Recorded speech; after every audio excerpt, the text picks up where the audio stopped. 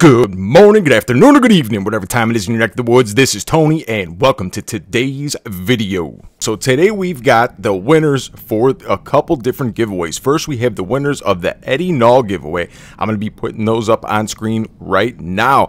In addition, we have the winners for the 200 Cudgel giveaway. I'll be putting a link to that in the pinned comment and description so you guys can access that Google document to see if you guys have won. Congratulations to all the winners, and thank you all very, very much for participating. So next we're going to be talking about the Reviver drone in this build. I had a challenge. I wanted to make the Reviver drone actually usable in Champion League. This is a new drone that came out a few updates back, but never really got adopted by the meta, partly because the chip slots on there aren't the greatest. This is mainly a defense and a healing drone, but if you want a drone like that, there's a lot better options out there. You're more than likely going to want to be using the Nebula or the Whiteout drone. Two things this drone has that those others I just talked about don't is this A-type slot where you could put a weapon on there, and that's really not all that impressive. The Whiteout drone has a diamond slot, which this does, but the Nebula does not. So we're going to put on mild damage fixed there. Take 70,000 damage, you heal up 18%. We also have on repair unit defense and a nice suppressor chip, which is always good. Now we're going to take a look at the main ability of this bad boy. When the robot's durability reaches 0, the drone instantly restores part of it, 50%. That's actually huge. I think when this came out, it definitely was not that big because I remember testing it and it was like a small, tiny amount of healing. So we're going to be pairing this with the Mender robot, and more specifically the Marie Leclerc pilot, because Marie Leclerc repairs gray damage. This is great because now we can get multiple activations of that Reviver main ability. This is going to be key in what we're working towards and working for. Here are our skills: True Ace, Armor Expert, Foolhardy, Roadhog, Dodger, Death Survivor, and Adamant Roadhog. That's what we're going to be using. Now, we only have one square slot on this, so we're going to be needing a little bit more resistance, and I'm going to get that from two different places. Mainly here in our passive modules, we're going to be using Nuclear Amplifier and 2x Repair Amp. We're going to get the defense points from that Repair Amplifier, and that's going to help us out in our deficit for our drone. And on top of that, we're going to be using the new Northlight mothership. Now, this thing is going to bring it to the next level, okay, guys? The Northlight mothership is a very, very good mothership. You heal 250,000 damage. Anything above that of your maximum HP gets turned into an Aegis shield. You get an additional 100 defense points for 8 seconds after you activate this mothership. And on top of this, not only do we have the shielding, the healing, we also have another active slot on there, an attack slot to put our gravity amplifier. This is the first drone with attack and defense capabilities. This is awesome. This is literally the best and my most favorite mothership in the game right now. Without further ado, let's get right to this gameplay so you can see how this bad mamma jamma competes against the meta. Alright guys, so if you are new to the channel or returning, please don't forget to hit that like button, subscribe, and click the bell, and select all so you guys never miss a thing. Also drop a comment. It definitely helps a small channel like mine gain traction to reach people who have yet to find the channel. We actually had a ton of views last month, and the majority of them came from people who were not subscribed to the channel. So clicking that little subscribe, that like, and a comment helps out a ton to increase our reach to those audiences. So this is the first match that I have my Tony name on in a long time. I used to wear it all the time, then I've been switching it up. I just testing out to see the differences. This game and the game I played after this were absolutely bonkers, so you guys are in for a treat in a very exciting game.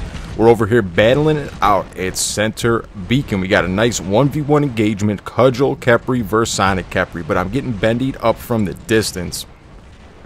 And it seems like that guy's getting shot from a Harpy with blast weapons from the sky as well. I'm going to try moving on up a little bit here. Oh, this guy's coming back to Center Beacon. We need to stay there and guard. He saw me trying to make a move to his side beacon there, so he made a defense. Very nice move there. Very alert, very conscious of what's happening. I know he's trying to creep on down and then pop on up when people least expect it. You need to know what players are doing on the battlefield. You need to anticipate their motions. A lot of people move in a predictable manner, and if they're not guarding center, if they're not posted up camping, most likely they're going to be pushing your home beacons. This guy was a different case. He was the kind that likes to pop out and try to hit you when you're least expecting it. We ended up getting the double kill there. Very nice. We are taking on a whole bunch of damage right now. I doubt we're able to survive this, and we get taken down, but it is all good. Let's drop in our second robot here. We're going to drop in with the Mender, the man of the hour, the lady of the hour. Let's see how much damage we could do. Let's see how long we could last with this one little robot. Trying to push on up to their left beacon there. We are taking on a ton of damage right now. Look at this, guys. We got dropped down to a quarter HP instantly. This doesn't look well for our little Mender. This does not look good at all. But you know what? We've got the ability to heal our great damage, so we're going to play smart. We're going to slow it down a little bit, heal back that great damage, and continue on the fight. This little robot can do amazing things if you play it safe and you play it properly. You can't just run in there all gung-ho. You're going to get taken down quick, fast, and in a hurry, as you just saw right there. You want to limit it to engaging, one person at a time, unless you have a friend or two on that beacon. Then you want to get in there and keep them healed up and heal up their gray bar. That's when you're going to be the best asset while playing this robot. I was actually hoping that some of my teammates were going to push up with me. It doesn't seem like that's the case, but that's only because my team is getting pressure on their left flank beacon down there, and they're trying to defend it. So that's the only reason I'm not getting any help right now. I like to always pay attention and see what's going on instead of quickly judging and saying, oh, these randoms are no good in this match. These randoms are actually really good, and they're playing very, very well. So my hat's off, shout out to these randoms, because these randoms are very, very good this match. Trying to get up and take this dude down. He does have that gravity amplifier effect on. As you can see, he's got that purple ring around his feet. We're blasting away at him, blasting away. Now we're going to back on up. Oh, man, this shell threw us up against this wall. Luckily, we weren't at a different angle where we got thrown into the water. You got to be very, very careful on that platform when there's shells. You can get blasted into water very, very easily. And as you guys can see, our HP bar was down past a quarter HP. Now we're all the way up 75% or more of our HP. So we definitely healed a great amount of it back. Once you get the repair amplifiers and the nuclear amplifier charged up on this thing, this setup is extremely lethal. Now with the addition of the Northlight mothership getting that additional defense points, it even makes it even tankier. Normally I would run this setup with the Nebula or the Whiteout or something like that. I'm just trying to figure out a setup to make this reviver drone work. It's a shame we got such a cool, amazing drone and nobody even uses it. So I'm trying to make it cool. I'm trying to find a use, and I'm trying to use it to its most effective potential out here. I hate to see new things added to the game and they're not really utilized in the meta. It's kind of like a waste in my mind. You know what I mean? It's like I would love for everything added to the game to be viable and to be like, part of the new meta and stuff like that, but that's not always the case. Oh, look at this. We gravity amped all those dudes. That was great, man. We locked all of them down. They really can't move or do anything. That was a super effective gravity amp. And we had that extra defense points there. We are super tanky. Oh, did you see that? We did get the heal there, but our gray bar was really big. So in order to get the most out of that reviver drone, you want to have like a big HP bar that's still healable. It only repairs the healable part. I think if Pixonic changes that to healing the gray part, 50% of the gray part, now I think we'll be cooking with the grease, and we'll see a lot more of these on the battlefield. Pixonic, if you're listening, give that baby a buff. And you see right there, we got our Sharangatang with the new Gargantuas taken out instantly, and I'm coming back. That guy had me focused dead to rights, and we finished him off. We actually almost killed him with the Gargantuas. I should have pressed my damage boost ability. We would have been able to kill him off in the sky. We got to take out this Puncher Behemoth. This is a huge threat in the battlefield. That's one of the most deadliest setups in the game. I run it myself, so I know how deadly it is. So I'm going to make it a point to take that sucker out because it can do mass amounts of damage in a short period of time. Alright, shooting our Cudgelinis into center. We do have 3 beacons at the current moment, but that could change at any time. These beacon bars are extremely close. I need to try to get out of the way and hit my heal as soon as this EMP wears off, because we're going to get lit up by that Mirror-Mets. Pressing my ability, pressing the heal, getting myself down to safety. Now I'm going to move up and try to take out these Titans. These Mirror-Mets are the biggest threat in the battlefield currently, so I need to focus all of my attention on them until they're gone. Going right past that dude, right for the Mirror-Mets. Lighting them up with those Cudgelinis. Bob Ross's paintbrushes are doing some work out here on the Mirror-Mets. Focusing down this Mirror-Mets. I don't care about any other robot around me. It's all about this Mirror-Mets. Hitting them with those dead killer shots. Can we take them down? Boom! Titan Slayer, baby. That's what I'm talking about. Dropping the airstrike on him.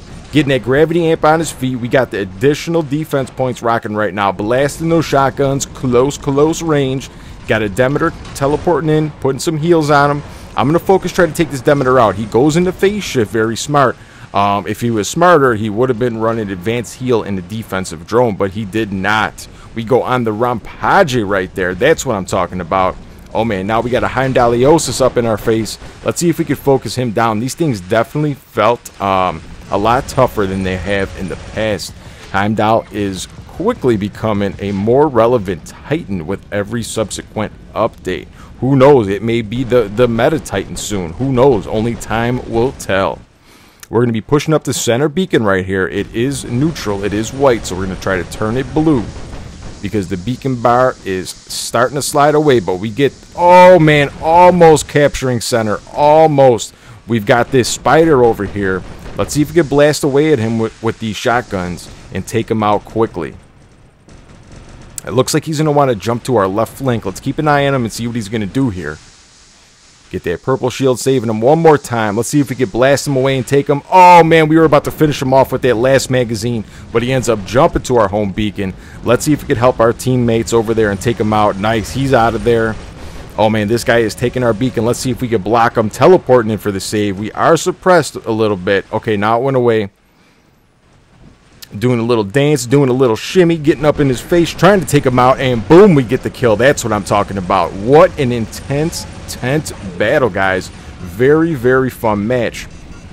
I'm going to go up on the stairs and head to center beacon right now. This is where the fight's going to be. We've got the map back under control. We had some of them pushing our home. I was pushing their flank home. But now it's a more manageable fight. The fight's always at center now, which is a lot more manageable and a lot more easy. You can't always defend on your randoms to be able to defend and make good choices when people are pushing beacons all over the place. Oh my gosh, it looked like a purple lightning strike came down on us or something. There's so many different flashes and effects and stuff going on the screen sometimes. It's so hard to see what's going on at times. Alright, they've got a little shell action and Arthur up there. Boom, taking that shell out quick, fast, and in a hurry. That Arthur hit us with its blast already, so we're going to teleport up since it's safe. If he had his blast now, he could have shot us into the water. I'm going to blast into that shield, so that shield and his HP take all that damage.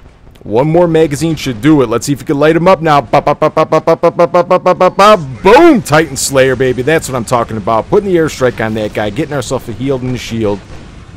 Let's see if we can take this dude out. Tight game down to the wire. We have 4 beacons to their 1 right now, and that is the game, ladies and gentlemen. Let's take a look at the scoreboard and see what we're working with. Ooh, 11.1 million damage, 12 kills, 4 beacons. GG. Shout out to everybody on the blue and the red team, and shout out to L Hulk on the red team. GG's, brother. Appreciate you all so much. Hope everybody has a great day and keep coming back.